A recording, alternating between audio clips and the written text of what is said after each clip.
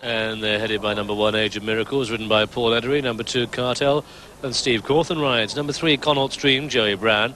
Number 4, Cordoba, Walter Swinburne. Drawn 1, that's next to the rails. 5, Gilded Pass, ridden by Jim Quinn, who claims 3. 6 is Headgroom, Bruce Raymond's mount. And number 7, Res Ipsa Loquitur, ridden by Tony Ives. The 7-runner lineup then for this Fay Richwhite Maiden Stakes. 6 furlongs of the trip. They're at the start. Let's check the betting. And Cordoba, the 2-to-1 on favourite. Cartel 11-4. Res Ipsa Loquitur 14-1. Headgroom on 20s.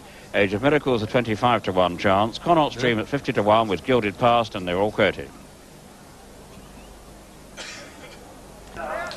6 furlongs lined up and they break away, and Res Ipsa Loquitur a little bit slowly away. So too was Cordoba, and is 3 lengths off the pace. Age of Miracles broke smartly on the outside. Connaught Stream, Gilded Pass between these two. Cartel is back in 4 lengths. Behind that is Cordoba, and the back marker is Res Ipsa Loquitur.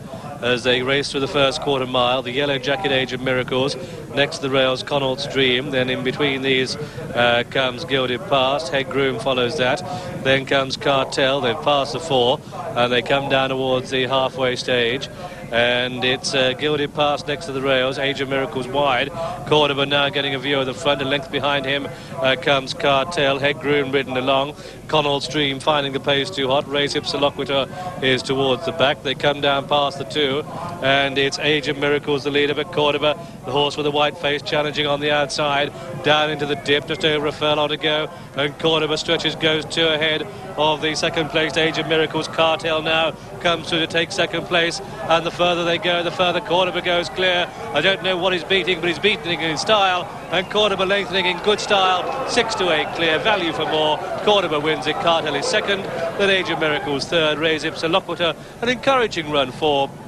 followed by Headgroom, who beat Gilded Past and last of all.